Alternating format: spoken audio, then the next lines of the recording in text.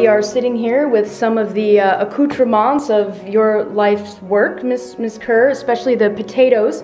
Can you tell me a little bit about your family history with food and farming, and particularly the potatoes? Well, potatoes are really important to my family.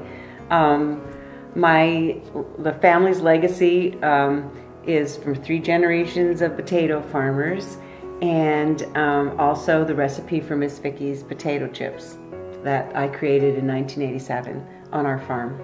And that is a family recipe. I created that recipe for my children because at the time in the 80s, all snack food had hydrogenated oils and BHA, BHT, and I thought, why not try to make something natural? So I used the potatoes my husband Bill was growing. I sliced the potatoes a little thicker than conventional ones at the time. We actually created a new category.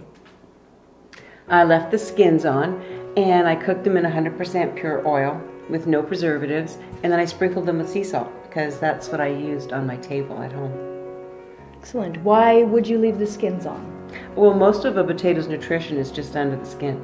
Potassium, vitamin C, the B complex vitamins are in potatoes, and also the skins are an important source of fiber. Well, food is obviously still a huge part of your life, always will be.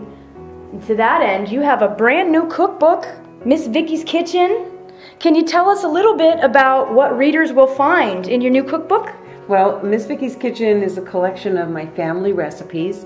Some of them are handed down from my mother-in-law and from my family, and some of them I created myself. But mainly they're the legacy that I'd like to leave to my children, because now my grandchildren, so that they'd have the recipes at their fingertips. They're simple, easy to read, nothing is complicated, and that they'd be able to create them whenever they felt like having something from Grandma or Mom. Very nice. Is there a potato chip recipe in here? There is. There's a big section on potatoes because potatoes were very important to us. Did you eat most of your meals together at the dinner table? Yep, every night. No TV. That was a thing in our house where my dad and my mom really wanted to make sure that we were all together, sitting around, having a really good meal. No fast food for us. But yeah, it was probably the best childhood, for any kid. Does that impact your eating habits to this day? Yes. No fast food?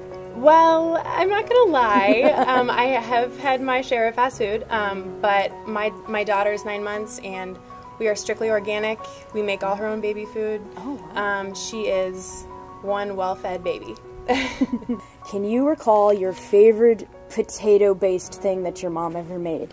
Her twice-baked potatoes are really good. Like, that's probably the creme de la creme right there.